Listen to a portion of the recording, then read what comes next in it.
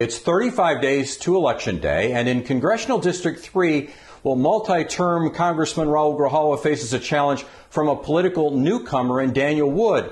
District 3 is predominantly Latino, covering much of southwestern Arizona along the border, as well as portions of Tucson, Marana, and even Phoenix. Now, on your side, Rogelio Mares heard from both congressional contenders, getting their thoughts on big issues. Raul Grijalva has served in the United States Congress for 9 terms. His challenger, Daniel Wood, served in the Marines, according to his campaign's website, for 4 years. Both men are hoping voters in Arizona's 3rd Congressional District will select them to serve in the next Congress. KGUN 9 asked them, who lives in this district? It's a district of hardworking people that aspire to go forward. Microcosm of what I think a lot of the Southwest is like. It's a large group of, it was about 65% Hispanic, and so it makes up a large group of that, and that's who lives in Arizona's 3rd District. Grijalva and Wood present different opinions on how to reform immigration and border policy. To really deal with needing to reform a broken immigration system, needing to have something comprehensive, something humane, something that values families, that values young people like the Dreamers. We need to continue building the wall for sure.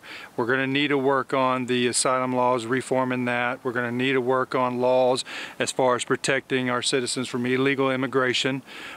We also need to work towards something that's big in my run is human trafficking. Regarding the pandemic, Congressman Grijalva says the government should present a solution. We need to respond with a real aggressive effort. If the Senate doesn't agree to a realistic package, come January, a new Congress and a new administration can attack it with the aggressiveness that we have to attack this issue of the pandemic. Mr. Wood says any vaccine would be a personal decision, while suggesting a controversial medication as a possible solution. My thought about that is it should be up to the person's choice.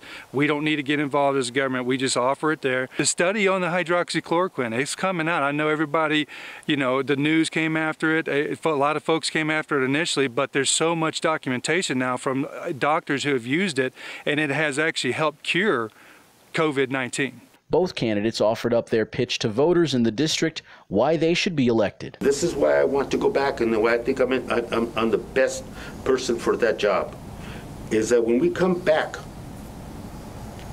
we are going to rebuild our economy and rebuild the fractures in our society. I have been paycheck to paycheck guy. I'm a combat Marine veteran. I'm a prior law enforcement officer. I was a maintenance guy. I did everything. Since Grijalva's been in, the economy in Tucson has just been, it's gone down and down and continues to go down. I'm not for that. I'm for getting this economy back up and rolling. See more about their positions on Black Lives Matter, police, and President Trump at KGUN9.com.